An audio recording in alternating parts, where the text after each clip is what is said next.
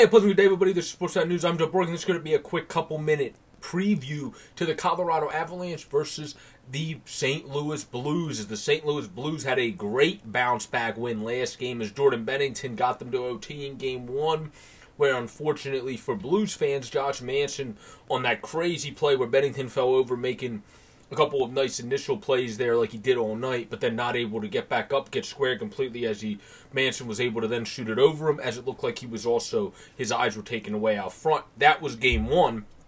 But in Game 2, for the Blues, they played to their strengths. In Game 1, I thought the Avalanche played a very good game with a team that were very deservingly so deserved to win. They had over 50 shots. They had all the chances galore.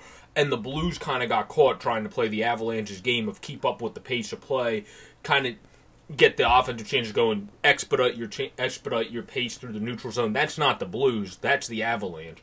And the Blues got caught trying to play that style, and eventually it did them in as Jordan Binnington got them to OT, but then Manson was able to score.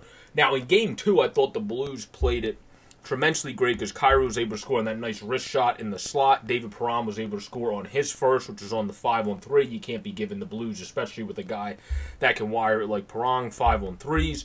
They did bounce back at this moment, though, to make it 2-1 early on in the third, which made it look like maybe Colorado was going to be able to mount a comeback in the Game 2.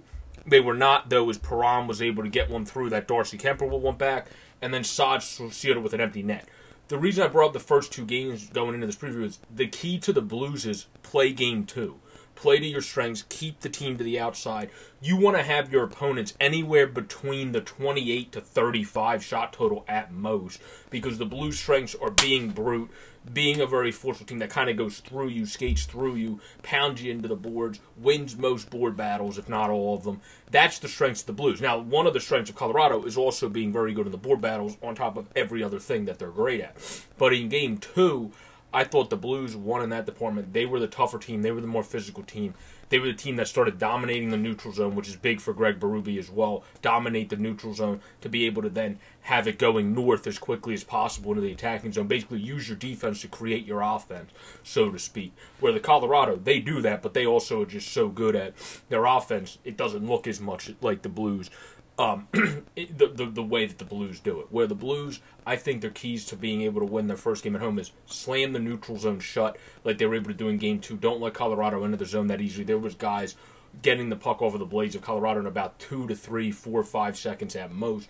Last game, they're going to need that. If Colorado comes out with the ante that they came out with in Game 1 on the road trying to bounce back from their first playoff loss this year after sweeping Nashville and winning Game 1, well, I don't think the Blues have much of a chance in those games. At that point, it's going to be all like Game 1, where it's going to be all on the goaltender Binnington's shoulders, because the Blues can't play a pace of play, keep the pace the highest at all times, level of game. That's going to screw them over against the Avalanche. The Avalanche can play that game.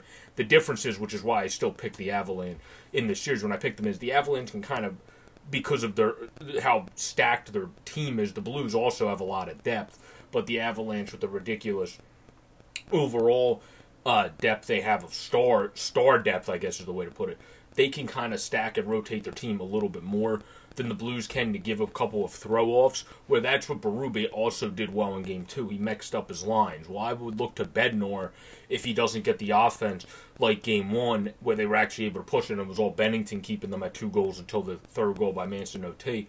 I see him mixing it up more than he did last game as well. So then it's going to be on the Blues to counteract that and be able to bounce back. But I do think if the Blues want to have an upset in this series and have one of the bigger upsets of the 2022 Stanley Cup playoffs, it's about taking this game. If they take this game, my percentages, I'm not switching who I pick for the series yet at all based on one game, but my percentages would definitely switch.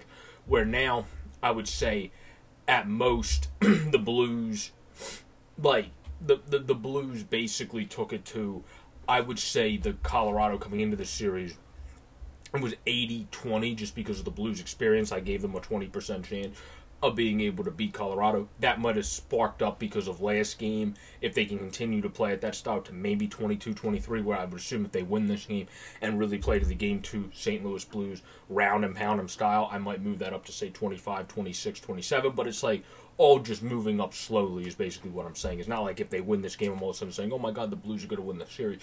But this is one of those series for me, in conclusion, that I usually when I pick a winner of a series, sometimes I do that based off analysis, and it's more the other team is actually the team I want to win, like the Florida series, for example.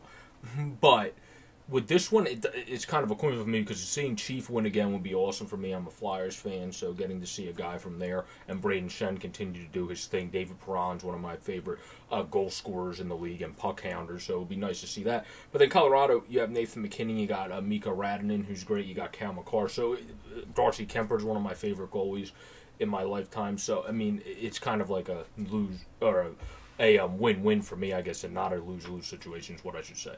But that is just a quick tidbit aside at the end here. Please continue to subscribe down below or above on these huge widget. This has been a preview to the Blues versus the Avalanche, Game 3. Peace out, everybody, and stay safe.